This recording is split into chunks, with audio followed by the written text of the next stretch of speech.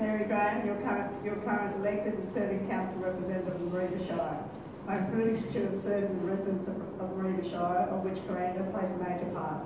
Through many challenges such as COVID, the loss of KUR funding and the recent flooding.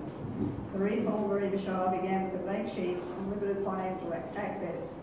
As your representative, I've been part of the team to steer your council back on its feet and onto the cusp of a sound financial future.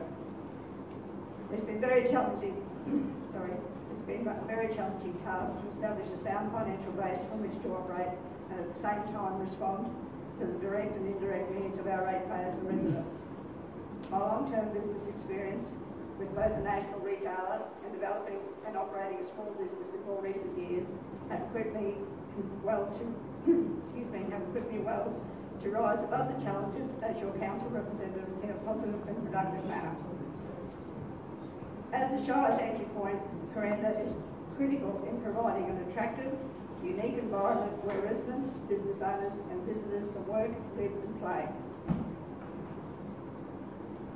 Council has spent approximately $10 million in and around Kuranda in this last term, with some of the projects being the Kuranda Cemetery, Barron Falls Walking Track, Kuranda Anzac Park, the wayfinding signage, the recent containers for change, and the installation of solar on both the Kuranda Aquatic Centre and the water treatment plant, working with tracks on the Kuranda Skate Bowl, just to name a few.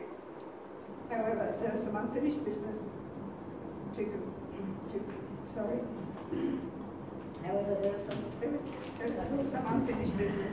complete in and around Kuranda in this coming term, as well as continuing to build our Shire to a position possible to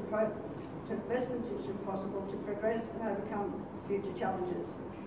While some might want change, it is also critical to have councillors who are experienced after working at the coalface of local government and their communities.